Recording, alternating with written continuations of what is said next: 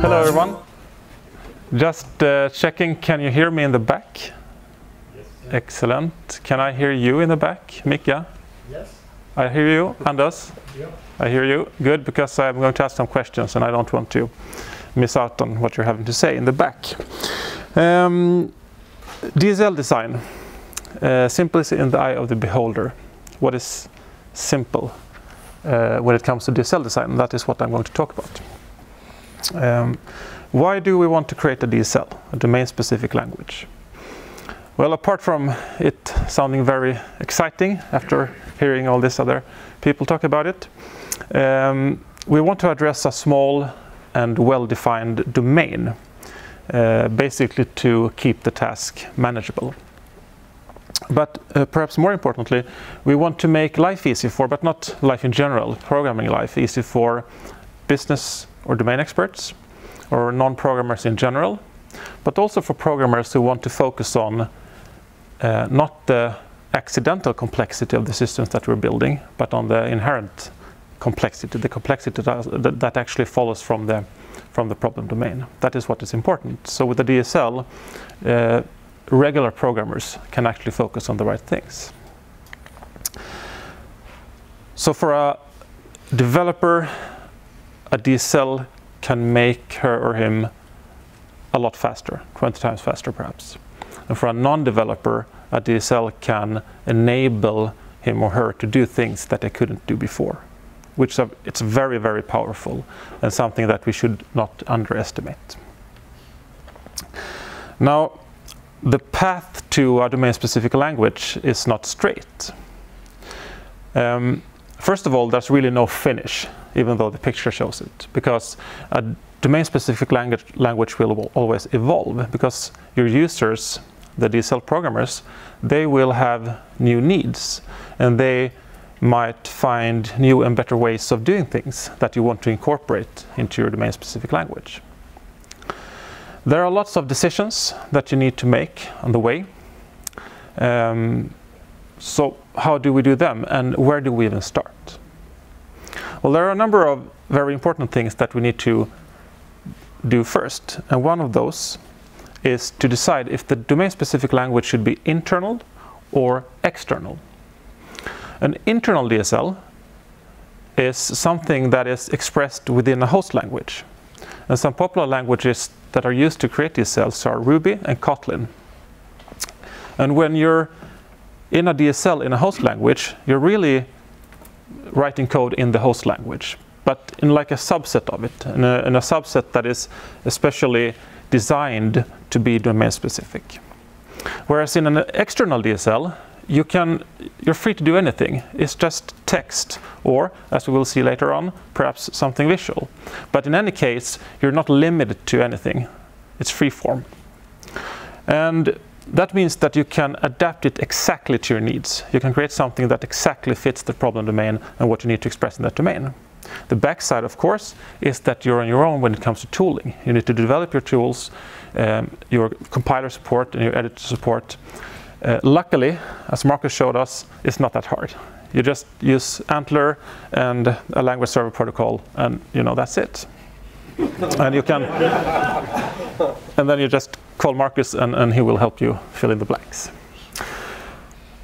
I'm going to talk about, or use as example, an external DSL, because I think that's more interesting, because then we're not limited to something.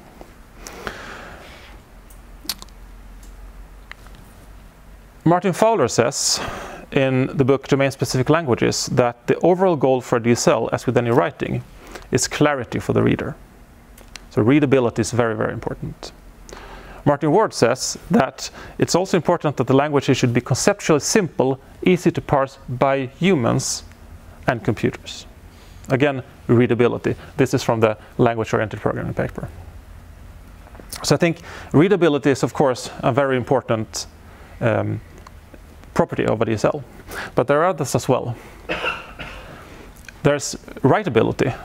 We must be able to write a program in the domain-specific language, and we must be able to remember what was the syntax, what were we going to write, so that we don't have to look up the syntax each time. And we want the domain-specific language to be powerful because we want to be able to express everything in the problem domain, so that we don't have a problem domain, and with the domain-specific language we can express like half of it, because then it's not useful. I should also mention that when it comes to readability, what we're really talking about is, of course, comprehensibility, that it should be comprehensible. We want people to be able to comprehend it, because I suppose most people can read any text. The question is whether or not they actually understand what it says. So simple then. Is it just readable plus writable? Perhaps. If we have something that is readable and then it's writable, then it's simple. But the question is, what is simple? And the answer to that is that it depends. It depends on the target audience. Who are our DSL programmers? Are they domain experts, business experts, or are they programmers? And depending on the answer to that question, your DSL should look probably different. So the things I want to talk about today are verbosity, meaning how much we have to type approximately when we write a program in our DSL. Symbols, because we all have symbols, right? They're concise and expressive. I want to talk about natural language, because natural language is wonderful. It's clear, it's unambiguous, it's precise. We know exactly what we mean at all times. And I want to talk about localization. You know, koda på svenska, writing programs in different language, translating programs. And finally, some words on domain-specific language versus general purpose language. And my goal is here to give you some inspiration on what a language, a domain-specific language, could look like by looking at other languages. How do they do it, and what do we have where can we get inspiration?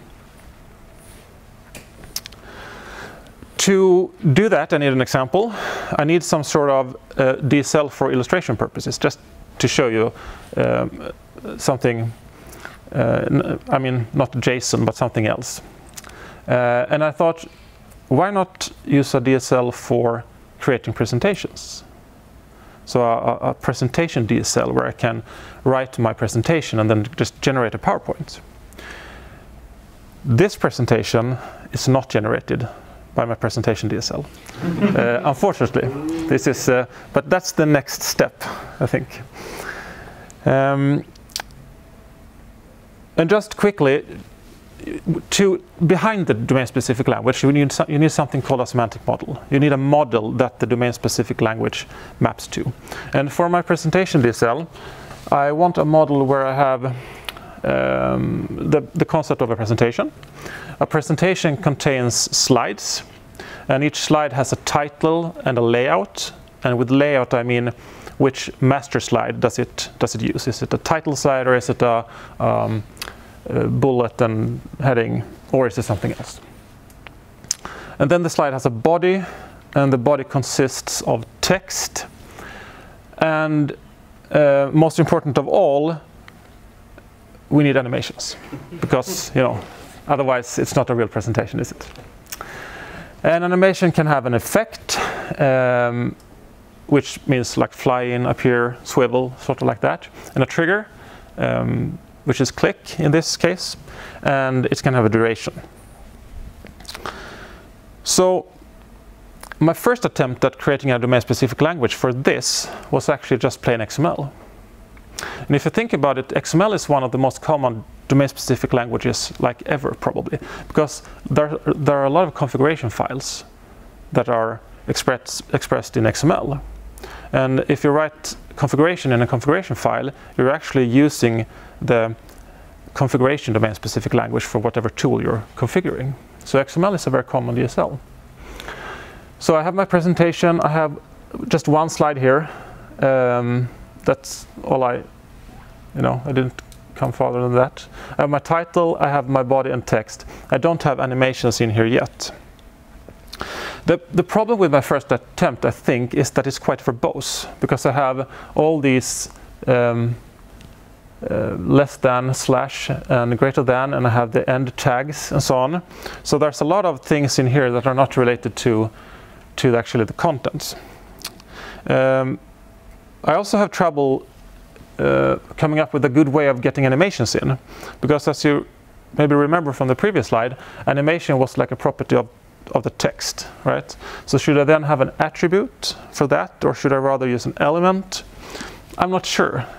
So when I thought about this, I realized that I don't think XML is a good DSL for my presentation, or a good way of expressing my presentation DSL. So I want to do something else.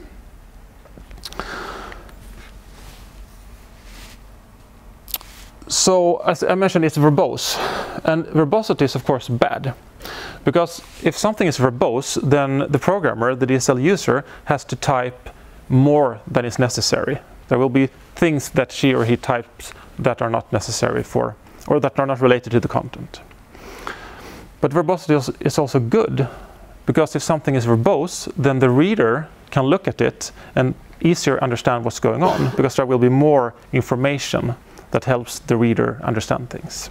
So we have a duality here, bad verbosity and good verbosity. And I mean,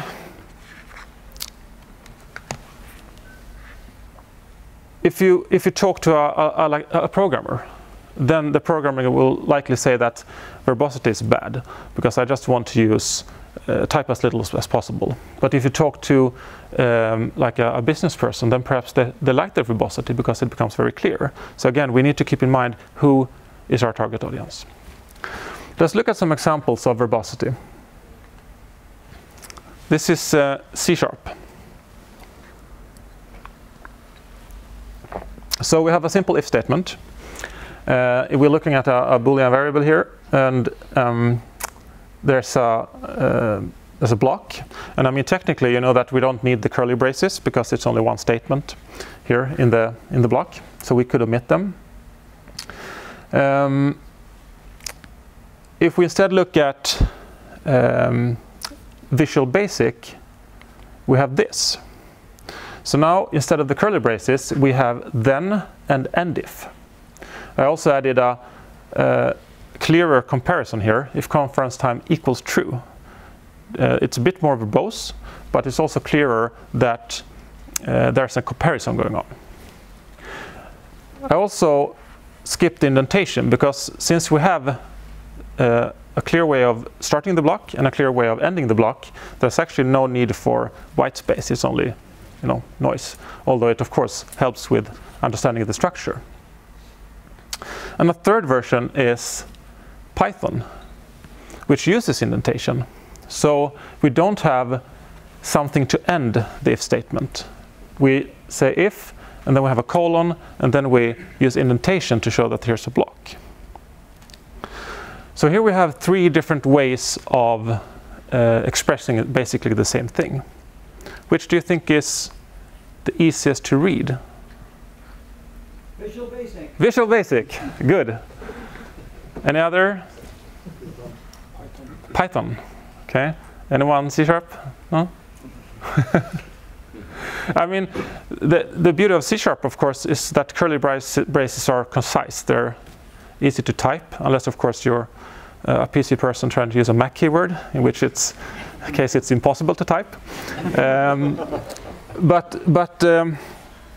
The problem with curly braces is that they are pretty anonymous. If you just see an end curly brace here, you don't know what's going on.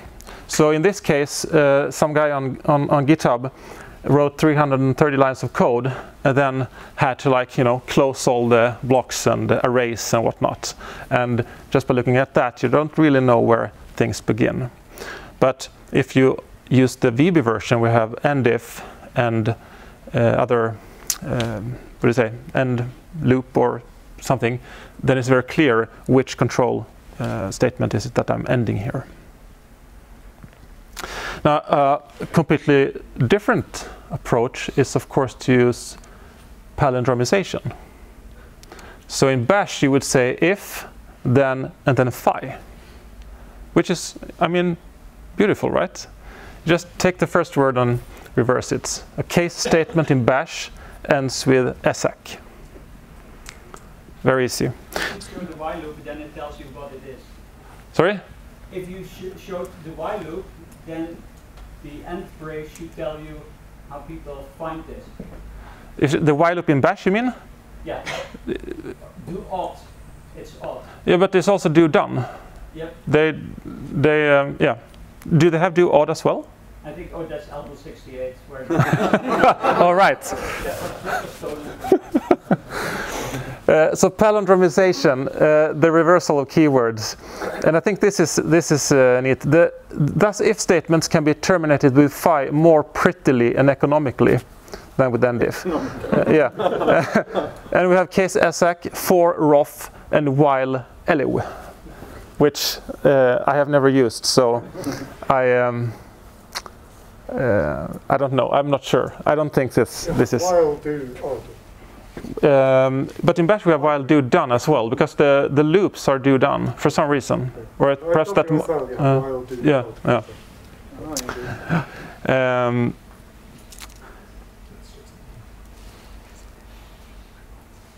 And I also mentioned you saw the Python variant, the Python version. In Python we use indentation to show a block. We have CoffeeScript, which also is white space sensitive, so we use indentation to show a block. And the interesting thing about CoffeeScript is that it doesn't matter how much you indent, right? So you can write this code and it's perfectly valid. So we have 1, 3, 7, and then 11 spaces. Should we allow that in our DSL? I'm not sure. I think something stricter than this is actually a good thing to have. So there are different kinds of verbosity, things we have to type that don't add value, so boilerplate basically. And personally I think all the end tags in XML and HTML are like that. And we even, I mean, the editors nowadays, they compensate for that verbosity by just filling in the end for you. But if we design a DSL, do we want to, you know, need to have compensation in our editors? Not sure. But we can also try to make it clearer for our readers by using some sort of clarity in our DSL. Now, when it comes to the presentation DSL, I actually thought that I don't want to use XML, so I want to have the bare keywords. But I actually like the Python variant very much, and I think it's very readable to just go for indentation because we can visually see where things end. Just by looking at this. So I have the presentation, the slide, the layout, title and body and text, and 2 spaces because obviously that's the best choice. The problem here then is how do I fit animations into that? That was a problem with XML as well, but now when I have this structure I need to think about animations. And animations in my model was like an attribute of the text. You have a text and you want to animate it. It's something related to the text. And I know, do you like CSS? Like cascading style sheets for, you know. So perhaps we could borrow some syntax from CSS and say that we have a text and then we use the bang, the exclamation mark, and say animate, and then we type the parameters here, appear, click, and 0.5 seconds. Now I want to ask you, how do you read that symbol? Not. Yeah. Not. Anyone else? Yeah. Plink. Plink. Plink? I wasn't prepared for that. I was prepared for not, but not plink. Factorial. Yeah. Yeah. Could be. There are a lot of possible interpretations, of course. And this... What if your text ends with an exclamation mark? Maybe like yours. Rovegård! Yes, yes. That is not supported. That is not supported in the DSL. You're not... No emotional outbursts are supported in this DSL. No, no. strictly professional here. But this, anyway, leads us to the next part, that is symbols. So symbols allow us to be concise because we can use like a single character to encode a lot of information. And that works really well as long as the symbols are known. Because if you show a symbol to someone who isn't aware of the context, the meaning of the symbol, then it's just, you know, gibberish. And of course it affects comprehensibility a lot. If you look at a text with a lot of symbols, it may be hard to like decode unless you're very familiar with it. And if we get back to animate, I mean, what I borrowed from CSS is obviously the important keyword. So in CSS you write a rule, and if you want to say that this rule is the most important rule of all rules, it overrides everything else, and then you type the bang and then important. So in this case it's something positive, it's an exclamation. And actually we have natural languages that do that as well. Spanish does it, for example. And do you know why Spanish does it? Es importante. Here there's an upside down exclamation mark in the beginning. It's just so you know from the beginning that this is something that is going to be an explanation, and you can affect your pronunciation and stuff like that. To teach the kids how to match parentheses. Could be that as well. Yeah, that's another valid explanation, I think. The problem is that a programmer like Eric might read it as not important. So if you show this in CSS to a programmer, and that programmer will say, okay, so this rule is not important.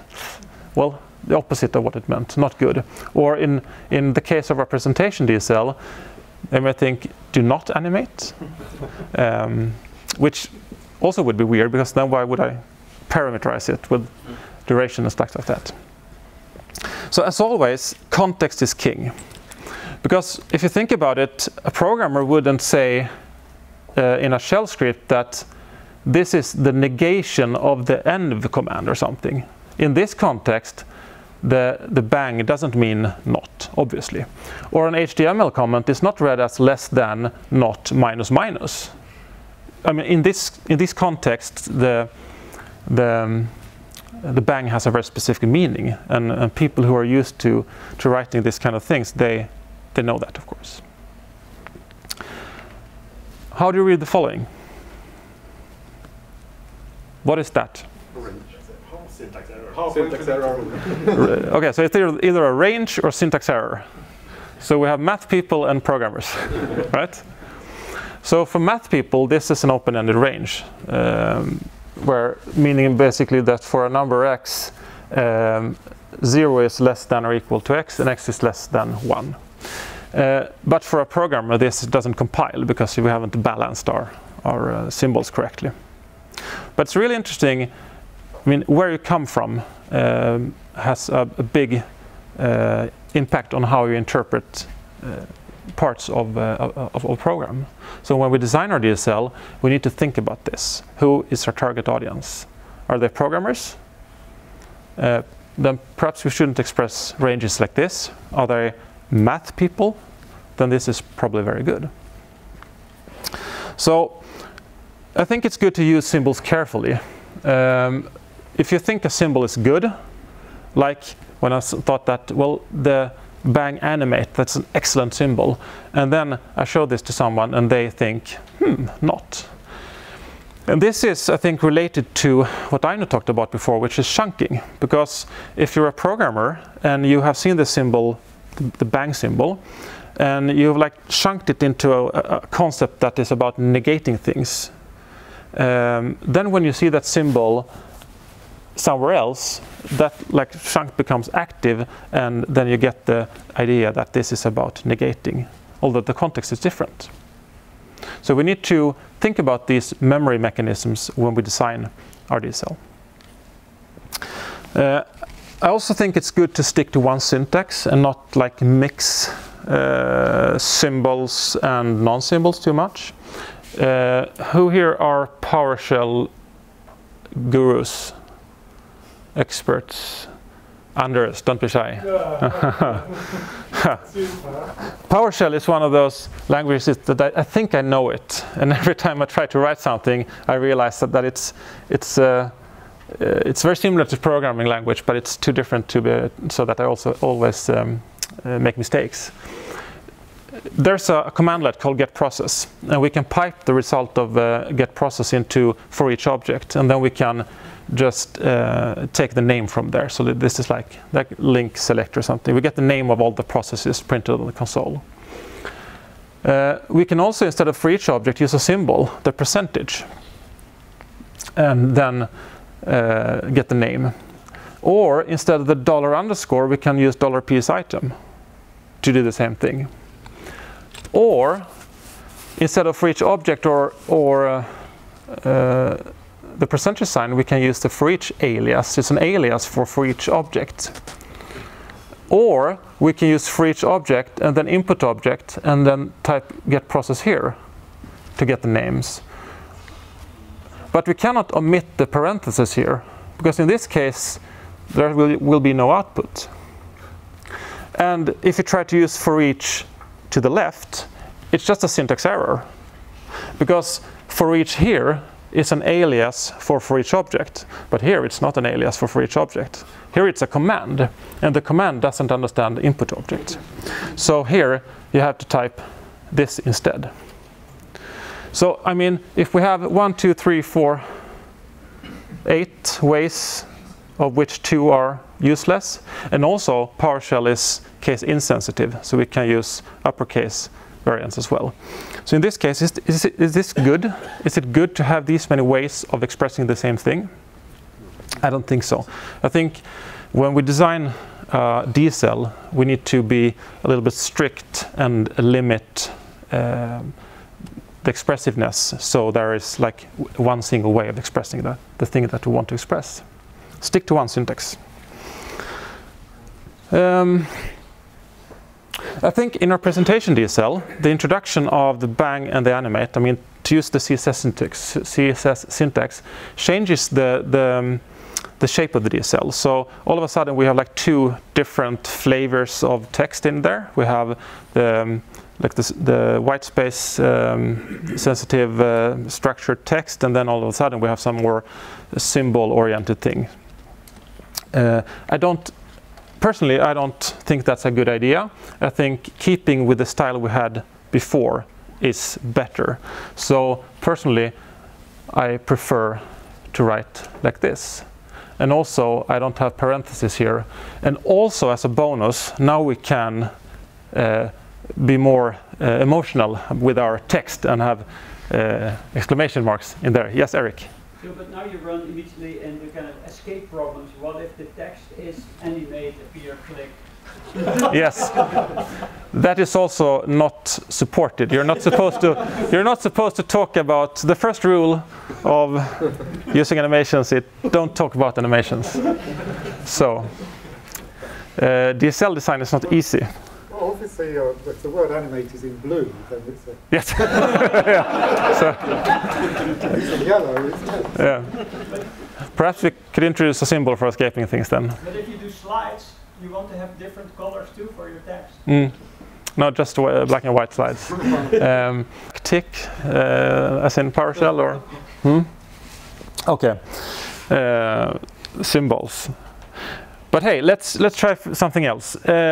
Perhaps instead of using that short form of describing an animation, why not use natural language? So why shouldn't it say something like text per Rovegård is animated using fly-in and triggered by click with duration 0.5 seconds? What do you think about that? Why is fly-in in quotes and click now? It's because there's a white space, and I will get back to that. Too hard to remember this specific one. It's hard. This hard to remember. But any other comments? What if you said is animated with? So there's exactly there's the choice of words. Yeah. Anything else? But easy to understand for a non-programmer, I suppose. Easy to understand, yes, because it's quite obvious what's going on here. Aren't you going to have the same challenges like you have in all the adventure games, text-based adventure games, where you need to you as the player in that case needs to describe what you want to do, and the game will need to treat that and understand the different wordings and stuff like that. Yes. The verb. Yeah. Yes. Yes. The verb, yeah. Yep.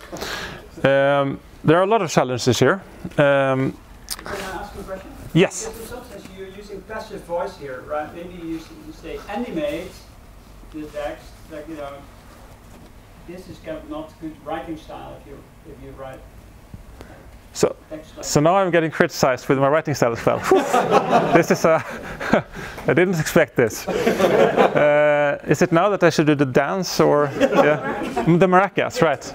I need to close the lid first. So we have the choice of active or passive style. There's a lot of, I mean, when we go to natural language, we open up a can of worms, of course.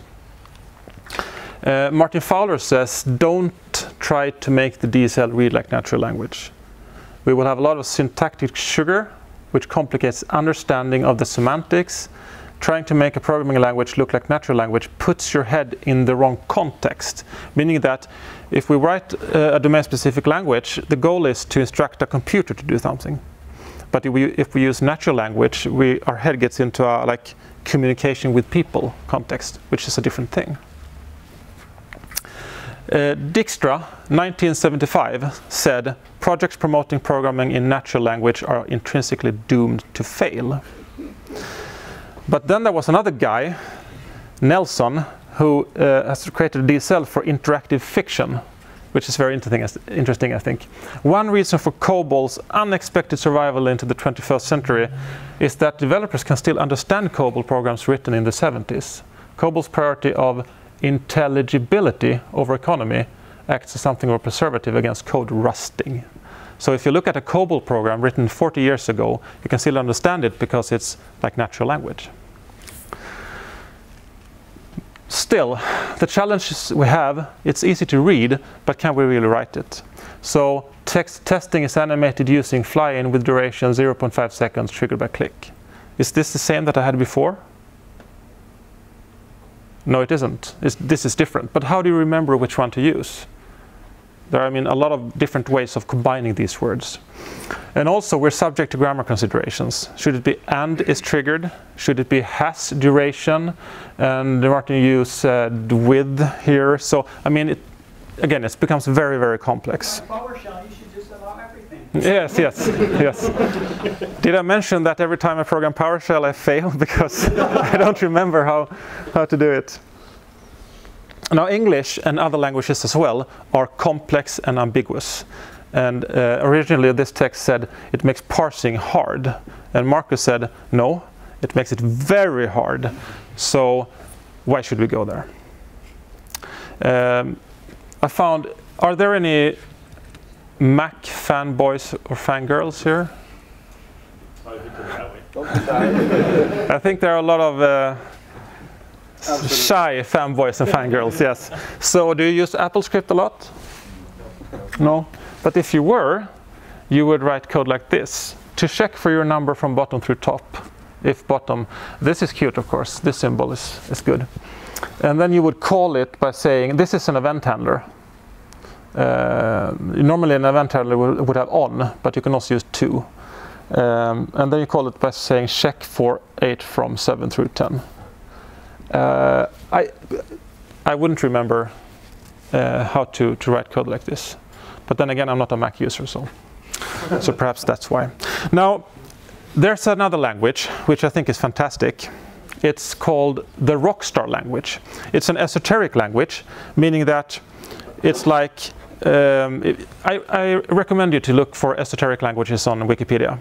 There are languages where the language authors are just pushing the limits to try to see what can we do in terms of language, or people are just making languages for fun.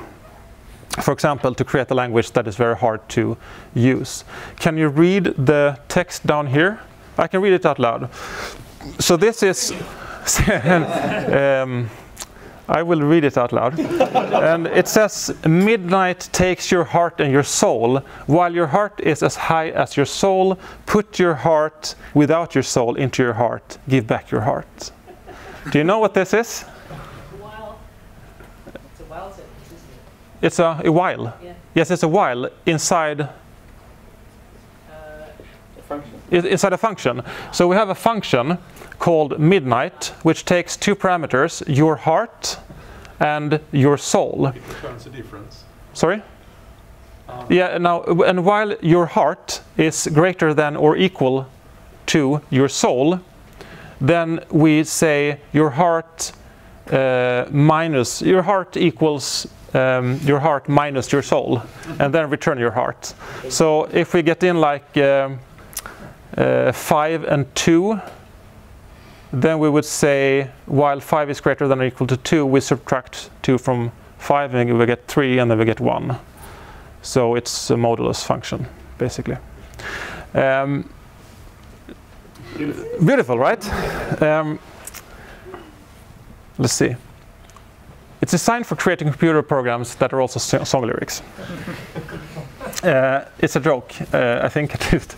But I mean, it's also serious because the author says that if we can make Rockstar a mainstream language, then recruiters can't look for Rockstar developers because then they would have to know Rockstar. So there's a hidden agenda here. But there are some interesting ideas, and this is what I like. It's take it as a joke, but we can get inspired by them. Anyway, and one such thing is white space in variables. So Eric asked before, why do we put quotes around some of the text? In Rockstar, you don't have to do that, because in Rockstar there's something called a proper variable. And a proper variable is something that is not a reserved keyword, that begins with an uppercase letter.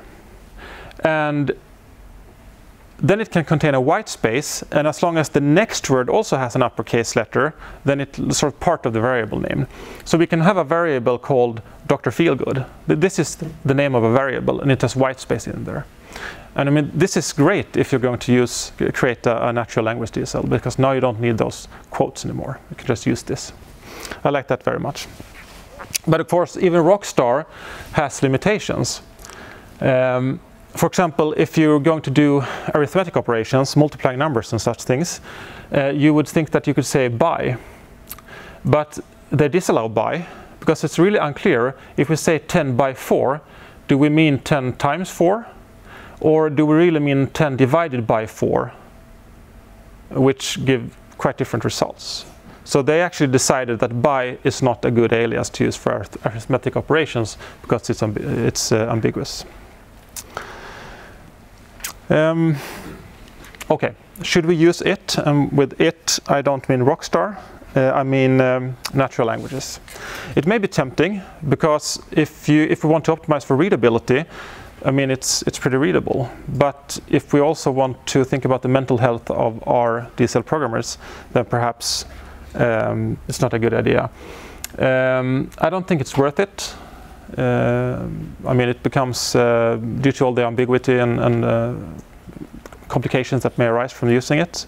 But actually, if you think about it, reading it might also be a bit problematic. If you go back to CoffeeScript, Frederick, you mentioned before that you're a CoffeeScript programmer now. What does foo bar and hello world transpile to in JavaScript? The rest of you can answer as well. Anyone? So this is valid CoffeeScript, as long as, of course, foo and bar and hello and world are like variables or functions or something. What does this compile to? Ooh, who should I choose? So many hands. No one. It would be a logical statement calling foo with bar as a variable and hello with world as a variable. Like that? Say yes. So what the Fredrik said, that we call foo with bar as a variable and hello. That was what you meant, right? Yes, yes. Good, Fredrik. So, but perhaps for some of you this wasn't really obvious. Though this is, I mean, very readable. But it's hard for us to know what does this really mean. Okay, so natural language leads to localization. And of course, if our domain is in a particular language, then we should use that language. Because translating domain terms may be very difficult. It may be difficult to find good translations for terms which are very, very specific for a language. In domain-driven design terms, we talk about a ubiquitous language. Jimmy mentioned it before, that we use the same terminology everywhere. And if you talk to your domain experts in Swedish and they use Swedish terms, then it's a good idea to use those in code as well. Localization is about translating, though, to adapt to another language or region. So you have something in English and you translate it to French or Japanese or something else. But the consequences of localization are a few. First of all, I think we should never mix languages. So if we have a language, it's in English, and we use small stop words like is and a and the, and we want to translate to Swedish, then we need to translate those as well. The problem is that now the grammar may be completely wrong, because as you know, different languages have different grammars. In German, for example, they put the verb last something. I'm looking at you, Marcus, on the ground. I'm a German. Yes, because you're. So I mean, we then, if we do this, then all of a sudden we need to think about our grammar again. Do we need to change the sequence in which we have different expressions in our language? I also think that if we do a translation and localization, we should use the full character set, because I have seen examples where that was not the case. So many years ago I visited a client and I read their code, and they had this kohanteraren, and it was very I was very confused, because I couldn't really get why is this in the code, until I realized that what they meant was köhanteraren. And köhanteraren, it's a manager of queues, whereas kohanteraren is a manager of cows. So, and their domain wasn't about cattle at all. So they had a Swedish domain, they used Swedish words, but they didn't use the full character set, which would just open up for a lot of confusion. So, do I really have 5 minutes left? This says 8. Or did your time count in my 50 minutes? This is not fair, I think. So, have you used Excel? Anyone? They have localized formulas. So if you're in Excel, if you use Excel in English and you use a VLOOKUP formula to do a vertical lookup, and then you help someone with a Swedish Excel, then you would have to type leta rad. And this is very confusing, because now you don't know what to type. It's extremely hard to help someone with a different version of an Excel in a different language. The good thing, though, is that the grammar doesn't change. The formulas are built up in the same way. So there's that. Okay, so numbers. It's also a part of the localization problem. Pi in English, 3.14. In Swedish, we use a comma, 3,14, 15, and so on. A billion in English, in modern English at least, is 1 followed by 9 zeros. And English uses comma as a thousand separator. And biljon på svenska, that is 1 trillion in English. So we have space as a separator, and we have 12 zeros after the 1. So numbers are also complicated, and if you are going to translate something, then of course numbers, dates, everything needs to go into the other language. Otherwise you're just half translating it. And if we change period to comma, then of course if we use comma as a delimiter somewhere, we need to change that to semicolon.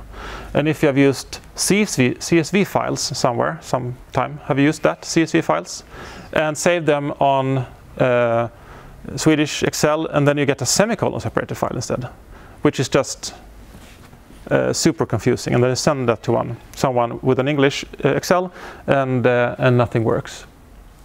No, what we should do is probably to use Rockstar.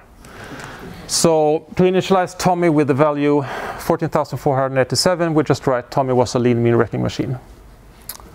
Right? Mm-hmm. So afterwards, bonus points to whoever can understand why it's correct. Okay. I think that the presentation domain is not language specific. So I'm just going to stick with English. Though the syntax, of course, if we just use a keyword like slide and then the text, then that works in other languages. You wouldn't have to change the grammar. But we use some numbers to express animation duration, so I want to keep it simple and stick to English and English numbers. Okay. The good thing, because what we looked at are different languages, some of which are not DSLs, but rather general purpose languages. And the good thing is that a DSL, a domain-specific language, is not a general purpose language. So when we design a DSL for a small domain, for a specific problem domain, that's quite different from designing a general purpose language in which you can write any program. In a DSL, there are fewer things to consider. So in a general purpose language, we can express a wide range of application domains, and we can cover many abstraction levels, and it's complex. Complex meaning that it consists of multiple parts that interact with each other. And this is very, very difficult, of course. And all the things that I've talked about are like 10, 100 times more difficult in a general purpose language than in a domain-specific language. In a domain-specific language, we have a smaller set of programs that we can express. We don't have to be Turing complete. We can, of course, but in my presentation DSL, I don't plan on having control structures. So I don't plan on having loops and if statements and things like that, which simplifies the problem very much. And also I have a lot smaller target audience. I'm not writing a language to be consumed by all the developers in the world, only the people who want to create presentations in a better way. So a domain-specific language can remove noise and allow people to focus on the valuable things, provide a good abstraction for what we're trying to do, and it can also limit the programmer. And limitation in this context is good, because if we limit the programmer, then there's less risk that the programmer makes an error. And there are fewer ways of doing something, unlike PowerShell. Soon, Eric, I see you have your hand up. And we can lead the programmer on the right path. Yes, Eric. So, like for example, in your presentation DSL, if you find that you write the same stuff over and over again, don't you want to have, like, you know, introduce a mechanism to that, like abbreviate that, and then you see that you write the same thing over and over again, but just a little bit different. Now maybe don't you want to parameterize that? And all of a sudden, yeah. And by then you have actually got like full Turing completeness. Yes. I wonder what my presentations would look like if I write the same thing over and over again. Let me think about that. My point here is that we have different contexts, domain-specific language contra general-purpose language, and there are like different rules. So natural language, for example, very difficult in a general-purpose language, but in a small DSL, maybe we can make it work if we're like somewhat strict about it. Verbosity, I think it's good in the DSL because it gives clarity to the reader. In a GPL, I want it to be concise. We need to think about this when we design. Okay, my time is up. I just want to give you like a summary. I think it's in a DSL important to optimize for readability over writability. I think readability is more important, so I think we can afford to be a little bit verbose in the DSL because it helps the reader a lot, even though the programmer has to type a little bit more. I think symbols are good. We should be careful when using them, not overuse, and also make sure that the symbols that we use are like good for the target audience, so that the people using the DSL know what the symbols mean and are familiar with them.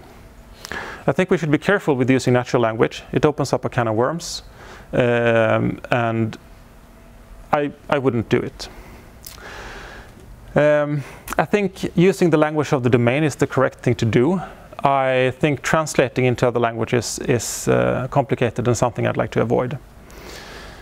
And don't try to make a general purpose language.